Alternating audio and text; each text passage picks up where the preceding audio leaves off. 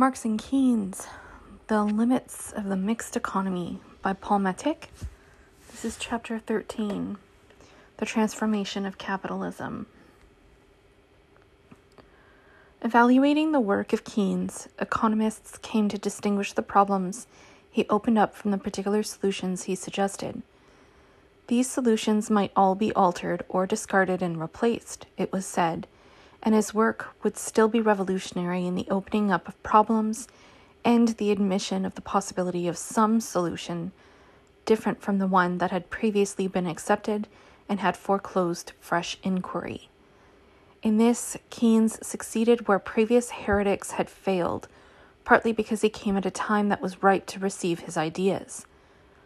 Although Keynes's theory of stagnation gave modern expression to some indigenous elements stressed in Marx's breakdown theory, such as chronic underconsumption, general overproduction, and the secularly declining rate of profit, the important practical difference between them, though, is that Keynes sought the remedy in the modification of laissez-faire capitalism through deliberate state action, whereas Marx dogmatically dismissed any and all such state actions as inevitably and invariably benefiting only the capitalist class, instead of the economy as a whole.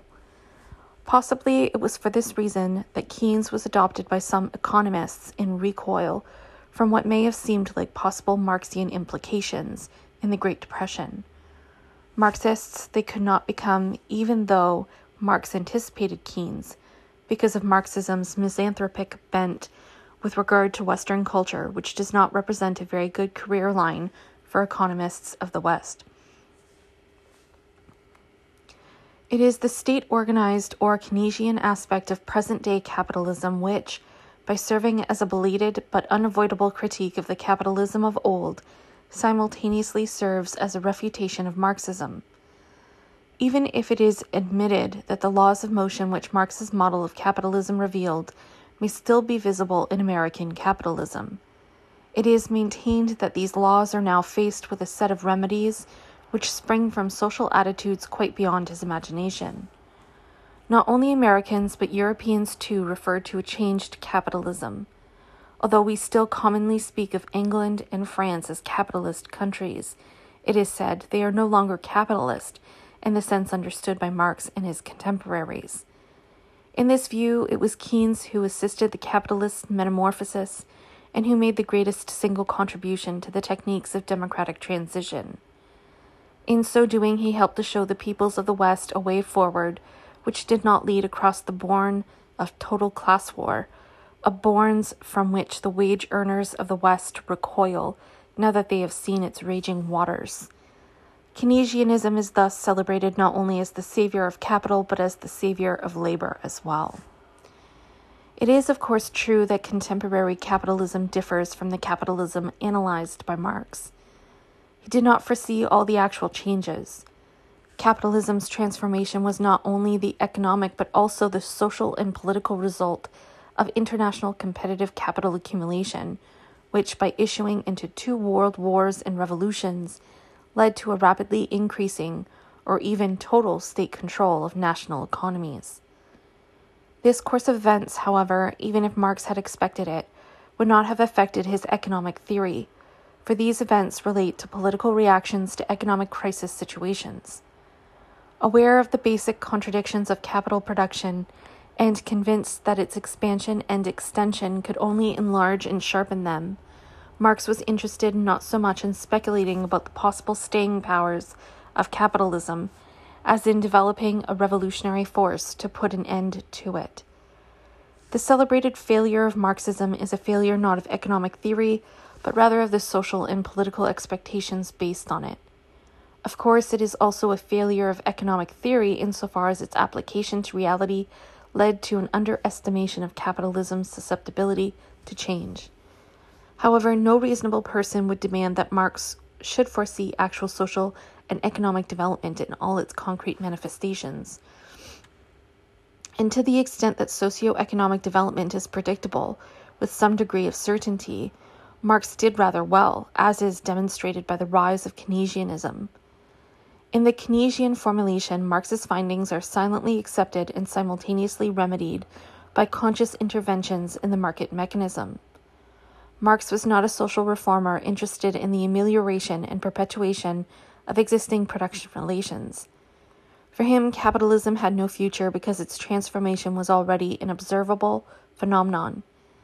Its expansion was at the same its decay when regarded from a revolutionary instead of from a conservative point of view. With regard to theory, he saw his function not so much as providing the rationale for the ever-changing political actions of his time as in discerning the general trend of capital development at the very start of its international ascendancy. Future events may be anticipated only on the basis of present knowledge, and predictions are possible only on the assumption that a known pattern of past development will also hold for the future. It may not, yet existing knowledge warrants some expectations, and thus allows for actions whose results will confirm or refute these expectations. In view of the past pattern of historical development and on the basis of his own experience, Marx was certainly convinced that the development of capitalism, by giving rise to a revolutionary proletariat, would lead to its abolition. He did not contemplate the possibility of a second life for capitalism by way of governmental activities, nor could he imagine that Marxism itself could be transformed into an ideology serving state capitalism, which accelerates the concentration and centralization tendencies inherent in competitive capital accumulation by political means. Marx's political expectations have not as yet been realized. The very existence of a modified capitalism and the absence of a revolutionary working class seem to disprove his political theories. The turn of the century witnessed two parallel trends: the progressive objective socialization of bourgeois society and the progressive subjective bourgeoisification of the labor movement. When it proved possible to better workers' conditions within the confines of capitalism, the once radical labor movement turned into an institution providing additional support for the social status quo. Out of the experiences of the labor movement itself arose the idea that it was possible to transform capitalism into some kind of socialism gradually, by way of reforms. Although less sophisticated, Fabianism and Marxian revisionism anticipated the Keynesian theory. Now it is this theory which serves as the ideology of the reformist labor movement. In more senses than one, it was said, the political importance of Keynes's book is that at every point, without a single exception, it is in full agreement with labor policy in this country, England, and what is even more significant, expresses in proper economic form what has been implicit in the labor movement's attitude all along. Although running counter to Marx's revolutionary expectations, all this is in conformity with his idea that existing socio-economic conditions determine the ruling ideology. Although Marx did not concern himself with possible modifications of the capitalist system by way of government controls, his economic theory does not deny the feasibility of such endeavors. It is, of course, possible to intervene in economic processes by political means. War itself illustrates this as well as Marx's theory of social revolution. What was important to Marx was the analysis of capital development on the assumption that there were no interventions in the fetishistic accumulation process.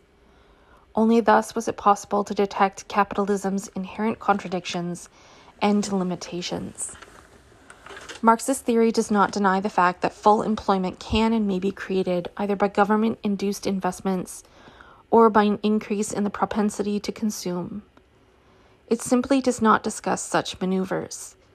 They are, of course, possibilities, provided that neither policy seriously infringes upon the prevailing social class relations. Of this Keynes was also fully aware. Apart from the necessity of central controls to bring about an adjustment between the propensity to consume and the inducement to invest, he wrote, "There is no more reason to socialize life than there was before." Favoring the prevailing social relations, he saw no reason to suppose that the existing system seriously misemploys the factors of production. The system had failed only in determining the volume, not the direction of actual employment. By affecting only the volume of production, Keynesian interventions in the economy necessarily adjust production and consumption in favor of investments. Such adjustments cannot end the paradox of poverty in the midst of plenty and are not designed to do so. It is precisely for this reason that they are operational, as they are still in line with the general tendency of capitalist production to accumulate capital for the sake of accumulation. In contrast with Keynes, Marx saw in capitalism an irrational social mode of production. But as there are no economic processes independent of human activities, he called the capitalist irrationality fetishistic behavior. It is the fetishistic self-expansion of capital which determines both the volume and the direction of production. Social control of the economy would imply the conscious determination of both the volume and the direction of production. This would, however, constitute a radical change in existing social relations, based as they are on the subjugation of the working population by way of value production.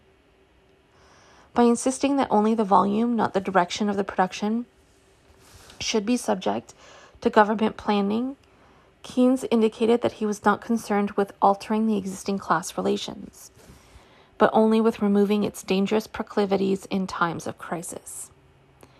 Interventions in the economy have been forced on capitalist governments by circumstances beyond their control. These interventions do not point to a reformative tendency in capitalism. What they do reveal is that the system finds it more and more difficult to solve capitalist problems by strictly capitalistic means. In a consistent capitalist ideology, the new economics spell not success, but failure. To be sure, government interventions may postpone or mitigate a crisis, but the needs for such intervention only bears witness to the depth of the crisis situation. With the power to sidetrack depression goes the power to control the boom, and the business cycle may now appear as the expansion and contraction of government-induced production. Since a slackening rate of private capital expansion may be compensated for by government-induced production, the latter may be pared down when private investment increases. Government-induced production may even bolster the rate of economic growth. Conditions of prosperity more impressive than those brought forth under laissez-faire conditions may arise, and neither capital nor government show any interest in changing this state of affairs so long as it lasts. At any rate, recent economic history has demonstrated the possibility of a prosperous development of the mixed economies. An unbridled private capital accumulation by way of competition presupposes what has been called a free world market and the free movement of labor and capital between all nations as well as within each of them. Although there never were such conditions, some semblance of them existed in capitalism's laissez-faire stage. This stage was then celebrated as the capitalist condition per se. In reality, however, it was the case merely of a temporary monopolization of industrial production and of the world market by a few nations, allowing them a vast and rapid accumulation of capital. Their monopolistic positions were often broken by extra market means, such as state subsidies, national protection, and warfare. Because it is not capital in the abstract which competes for the markets of the world, but definite national capitals, their economic rivalries take on the form of struggles for political power. Strictly economic competition was only nationally possible, and even here it was never pure. Capital accumulation expands the world market and determines its character, but the accumulation process is interrupted or slowed down by insufficient profitability. This lack of profitability has concrete reasons, and with capitalism a world market system, the concrete reasons will be determined by the structure of the world economy as well as by that of each capitalist nation. The anarchy and national character of capital production prevents the detection of any definite set of concrete reasons for the conditions of capital stagnation. What appears as the reason for the depression is only the result of empirically undetectable causes. The individual capitalist experiences the depression as a decline in the demand for his commodities. The individual nation feels it as a decline of production caused by a lack of markets, and defends itself against foreign competition by trying to secure and enlarge its own market at the expense of other nations. The rise of big business in any particular nation is an expression of a successful reproduction of its capital structure. To achieve an international reorganization, although this is also necessary for continuous capital formation, is far more difficult. Big business, outgrowing the frame of the national economy, expanded in all capitalist countries and led to the export of capital and all manner of international trustification and cartelization. But the internationalization thus achieved was less a true internationalization of the market-determined capitalist concentration and centralization process than an attempt to cope with the internationalization of the capitalist production and exchange process without giving up its earlier developed national form. It also expressed the difficulty of bringing accumulation for the sake of accumulation into conformity with the consistently more stable social institutions that developed within the separate national states. No real effective way has been found to repeat on an international scale the competitive accumulation and concentration process that took place in each country individually. Because the self-expansion of capital disregards the particular needs of national states, governments have seldom been in favor of a strict laissez-faire policy in their international economic relations. The automatic self-expansion was strongly opposed by all social layers whose interests were vested in the national state as an entity relatively independent of the general development of capital. Not satisfied with the monopolistic internationalization of big business, which tended to arrest rather than promote general capital expansion, governments representing national capitals expressed their own internationalism in a policy of national expansion. The internationalism of capitalism thus comes to the fore as an imperialistic nationalism. This presupposed a certain unity between government and capital brought about by way of collaboration, compromise, or force, which delimited and finally terminated the earlier forms of individualistic competition.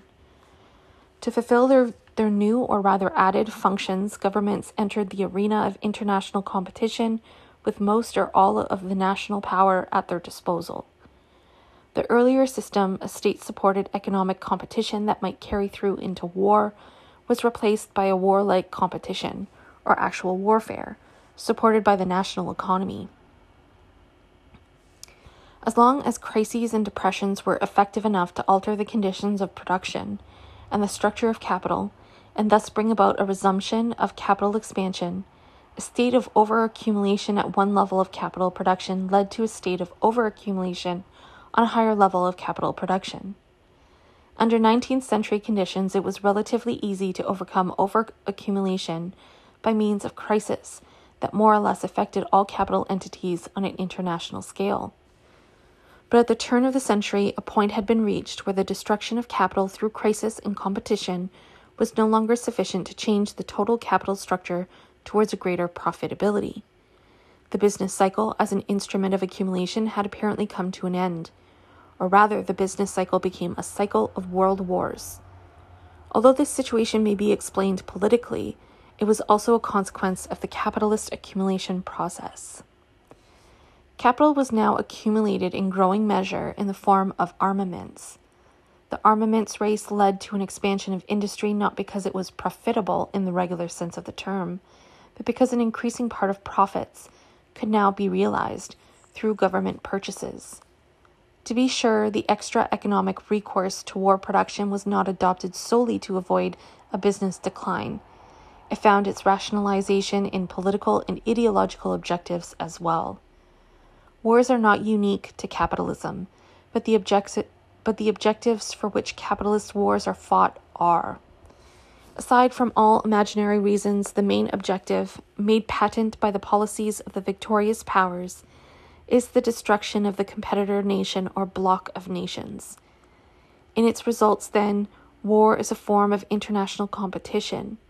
It is not so much a question of competition by extra economic means as an unmasking of economic competition for a bloody and primitive struggle between men and men.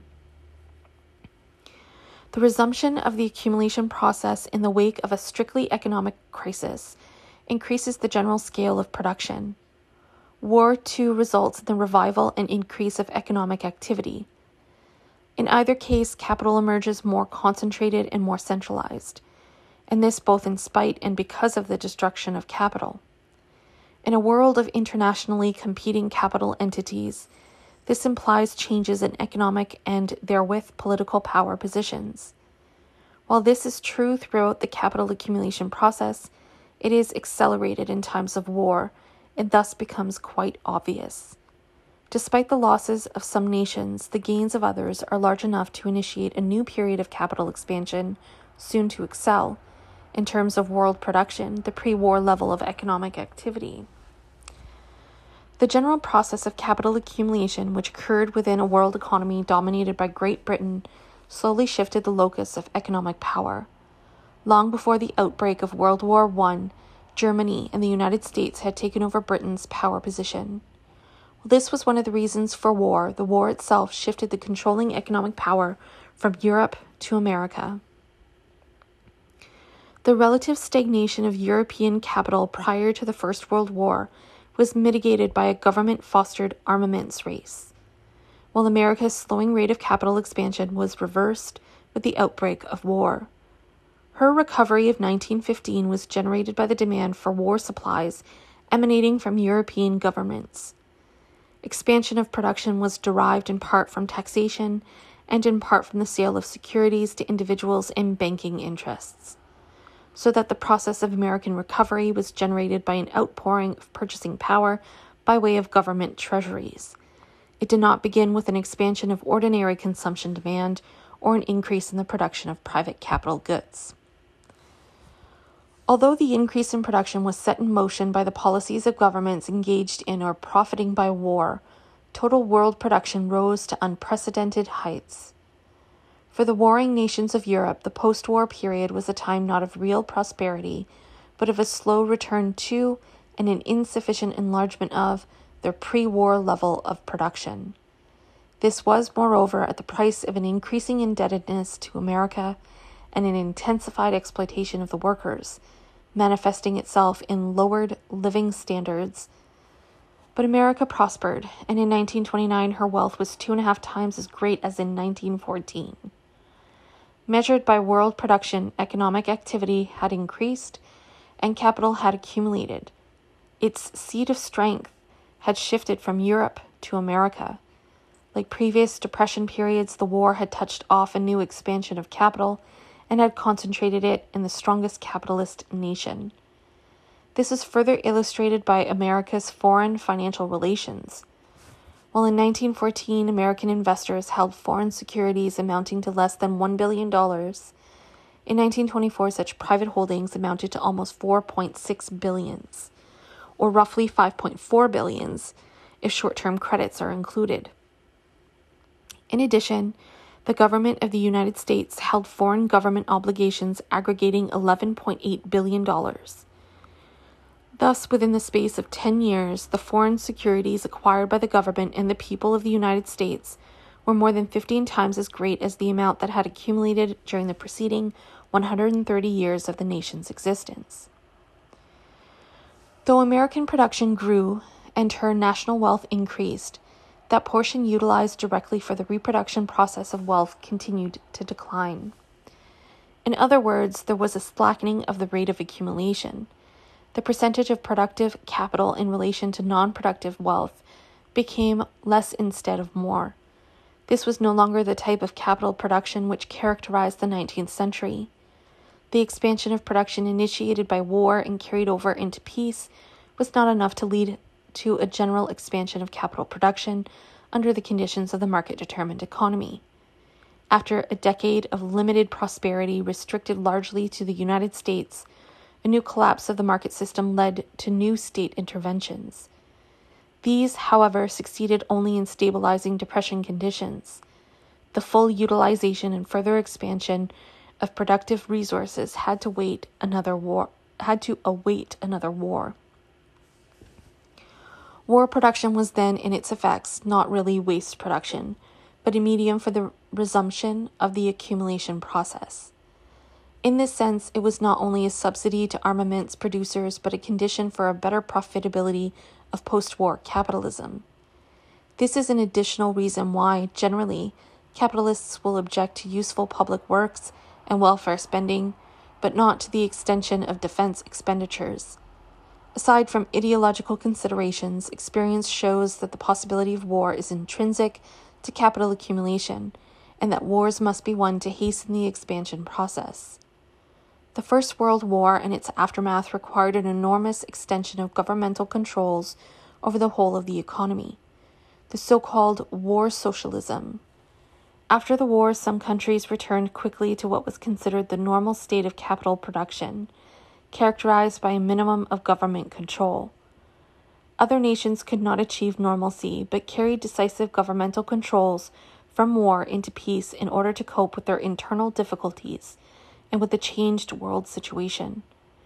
The Bolshevik regime adopted the conditions of war socialism in a more consistent form as the model for reconstructing the Russian economy and for transforming private into state-controlled capital production.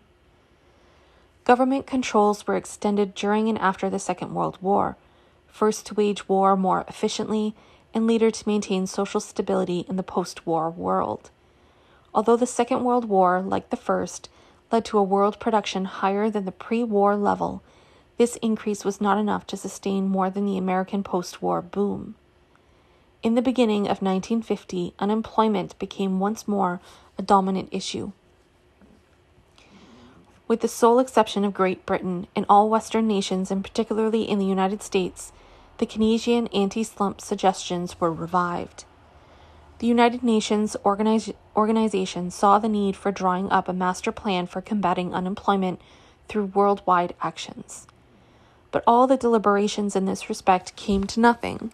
They always returned to the general demand that the creditor nations, i.e. the United States, extend further credits to the debtor nations. By 1949, however, America found herself in a business depression, which had immediate repercussions all over the world.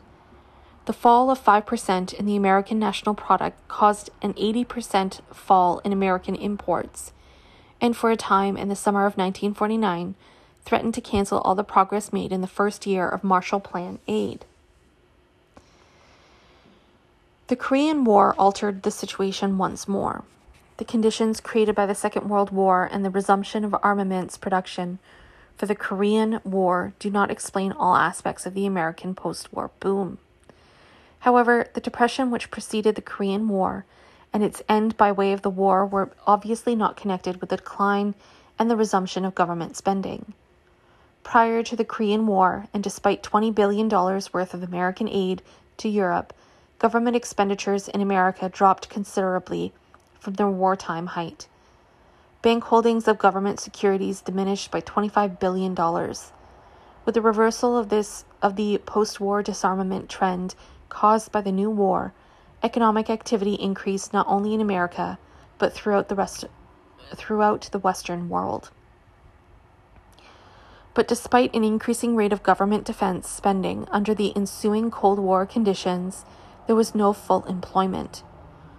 Only under conditions of actual large-scale warfare then, in which nearly half of the gross national product served the needs of war, was there a full use of productive resources.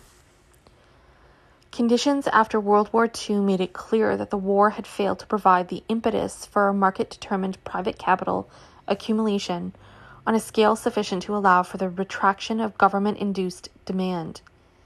Any decrease in government spending led to a contraction of economic activity, which could be altered only by the resumption of government spending. The best that could be hoped for was a stable relationship between private production and government spending. But even this presupposed a definite rate of economic growth to keep the economy competitive and to prevent the steady growth of unemployment.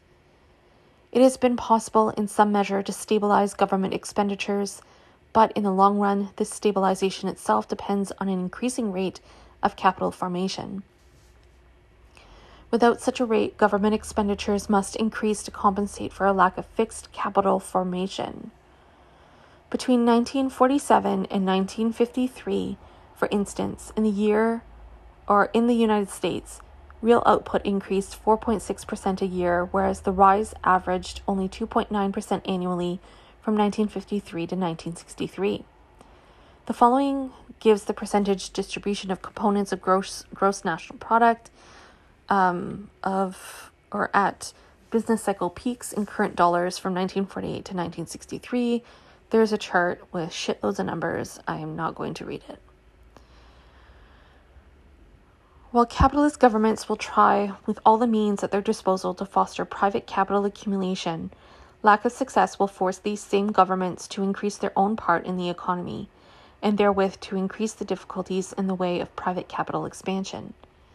At times, both policies are tried or are suggested, namely to improve the earnings of capital by way of tax reductions and simultaneously increase government expenditures through deficit financing. But as the deficit must be covered by private production, this amounts to no more than giving with one hand what the other hand takes, even though the process is stretched out over a long period of time. There is now general agreement that the conditions of 19th century capitalism, the relatively unhampered and market-determined accumulation of private capital, cannot be recaptured. It is no longer a matter of serious controversy whether government should play a positive role in helping to maintain a high level of economic activity. What we debate nowadays is not the need for controlling business cycles, but rather the nature of government action, its timing, and its extent. Particularly its extent, for if the growth of government control changed the laissez-faire into the mixed economy, its further extension is bound to change the latter into something else.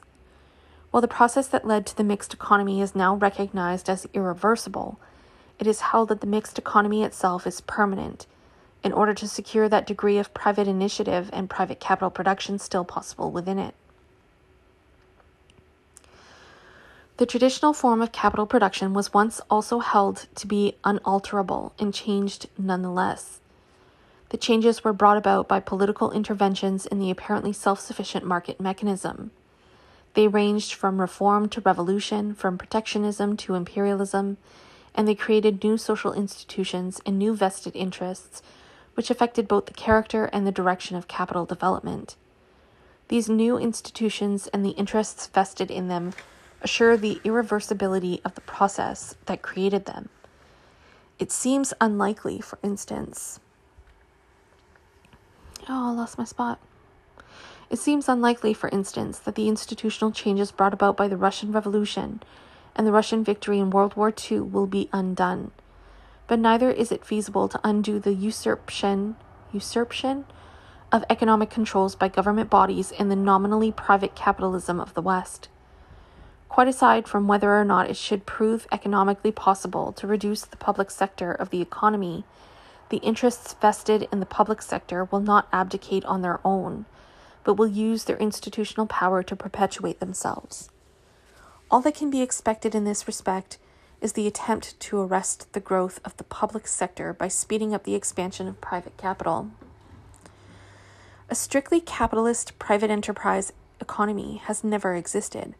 The private property economy was always accompanied by a public sector whose relative importance varied according to the specific historical conditions of developing capitalist nations.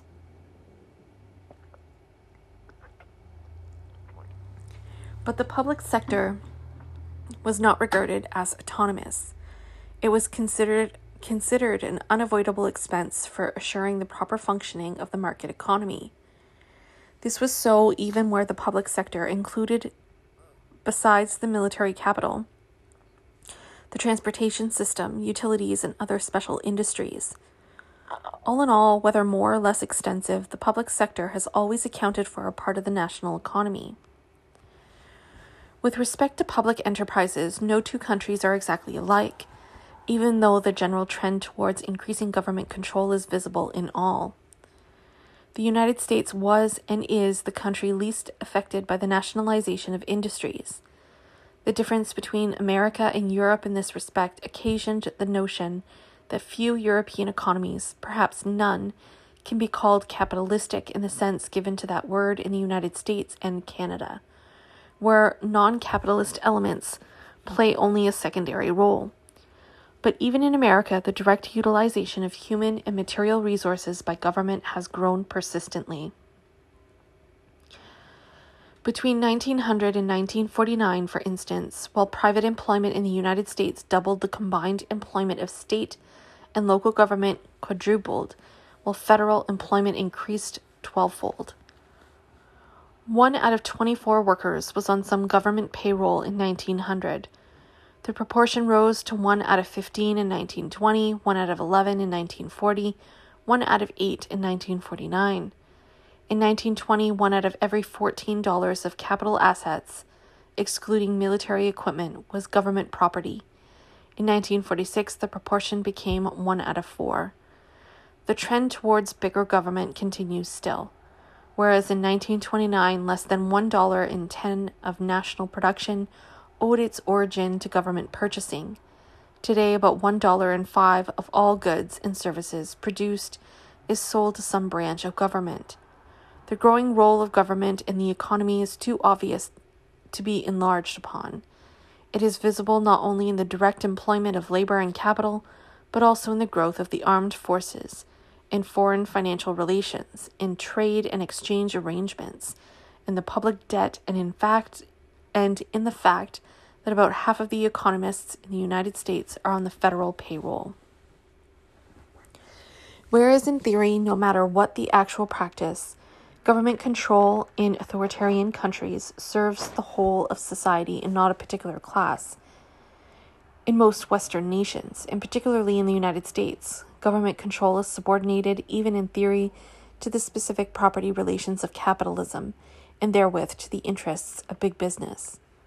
What real redistribution of income exists in the United States is to a large extent a shifting of tax money from non-subsidized to subsidized sections of the economy. Taxation and deficit financing, i.e. deferred taxation, has been turned into a vehicle for assuring the economic potency of private enterprise. The economy is thus co-determined by government and big business to such a degree that, for all practical purposes, government is big business and big business government. Capital concentration has been much aided by government subsidization, favoring the big producers, which supply the great bulk of government-created demand.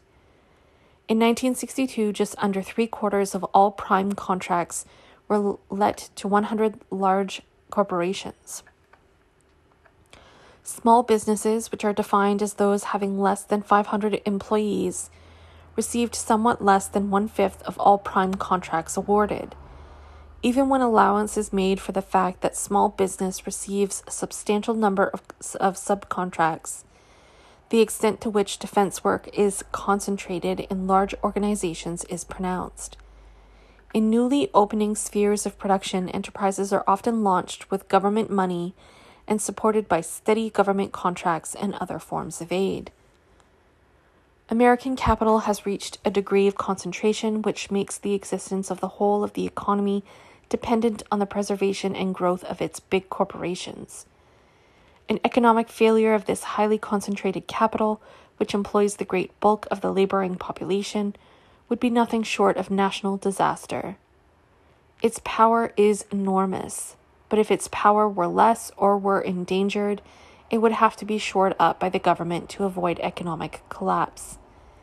Tax money is poured into private industry through government contracts, and private enterprise becomes, in its most significant phase, the phase of capital formation, state-financed enterprise. It has been estimated, for example, that tax money poured annually since the end of World War II into private industry, that is, defense contracts, is about equal to the amount of net capital formation in all United States industry, as represented by the rate of United States annual industrial expansion. Governments, of course, cannot subsidize anything. They can only see to it that one part of the economy subsidizes another part, that socially available profits are distributed in such a manner as to enable the prevailing society to function. In a way, this has always been the case, through the workings of competition as well as through monopolization. But what previously occurred automatically through the market mechanism is now, under conditions of capital stagnation, done consciously by way of government-created demand, which is only another name for subsidization. It is then not surprising to find economists lumping together market-determined and government-induced production to deduce from this total production the state of the economy, as if the mere quantity of production and not its profitability was indicative of the good or bad health of the national economy. Still, the rising national product must find a definite limitation in the associated relative decline of non-subsidized capital and in the further course of capital concentration. There is more outright nationalization of industries and services in Western Europe, although with wide variations between different countries and with regard to industries affected. The main industries, either completely or partially under government control, are railways, coal, oil, utilities, and metals. In Austria, basic industries are a complete government monopoly due to institutional changes brought about by the Russian occupation following the Second World War.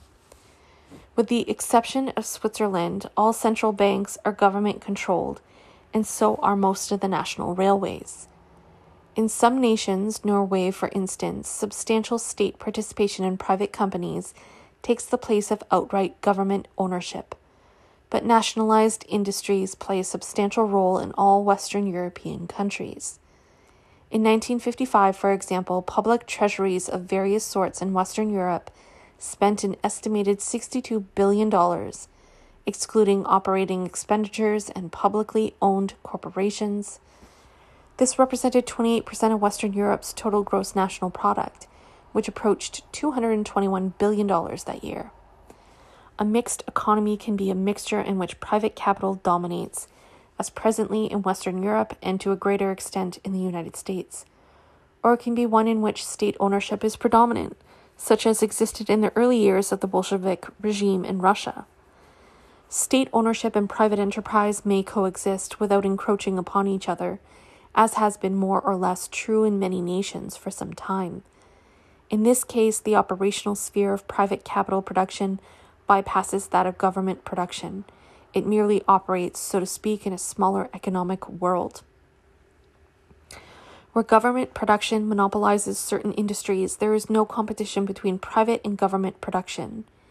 This may affect private enterprise favorably or unfavorably, as government pricing policies may be designed to provide a medium of taxation and to support a policy of selective subsidization. With a smaller economic world to operate in, private capital will reach its limits of expansion sooner than otherwise. It must thus try to hold the extension of government-controlled production and capital in check. Governments representing the interests of private capital will, on their own accord, check their extensions into the sphere of private production. The choice of monetary and fiscal policies and the emphasis on waste production illustrate the efforts of governments to avoid the nationalization of industries. Where nationalization has occurred, it has been largely the result of political activities on the part of movements opposed to private enterprise or to its monopolistic practices. In France, enterprises were nationalized after the Second World War because their owners had been collaborating with the enemy. The British Labour Party, reaching the government after the war, nationalized the coal and transport industries, not so much because nationalization was part of the party program, but because these industries found themselves in a moribund state. Whatever the reasons for a particular act of nationalization, the mixed economy was conceived not as a partial transformation of private enterprise into state enterprise, but as a full employment program realized through government initiative in order to increase production within the private enterprise system. Aside from the degree necessary to any capitalistic system, nationalization of industry was not the Keynesian, but a socialist program, which considered all partial nationalizations as so many steps towards total nationalization. The mixed economy in the Keynesian sense is seen as an alternative to socialization, or nationalization, and as the only alternative. Progressive nationalization of capital implies a steady decline of private enterprise, and this decline in turn speeds up the nationalization process. With state ownership, the dominant form of ownership, private enterprise would slowly disappear, not only by way of competition, but also through political activities issuing from the state capitalist part of the economy and the new institutions connected with it. To avoid the transformation of private capital production into state capitalism, the state-controlled part of the national economy must be kept at a minimum.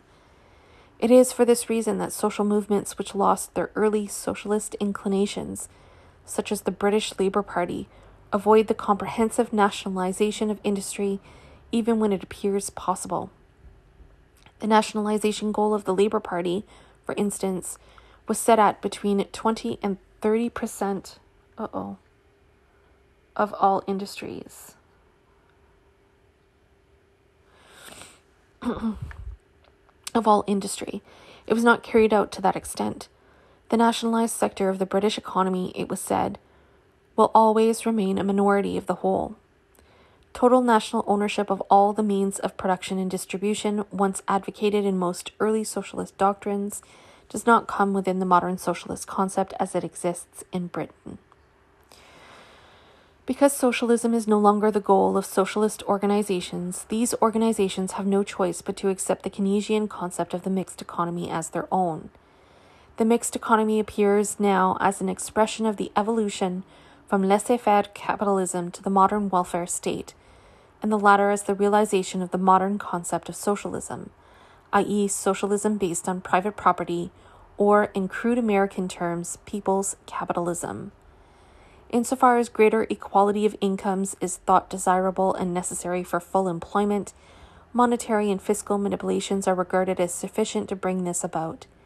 The program depends upon the character of the government, for which reason it is necessary to have a socialist government to assure the effective working of modern private property socialism.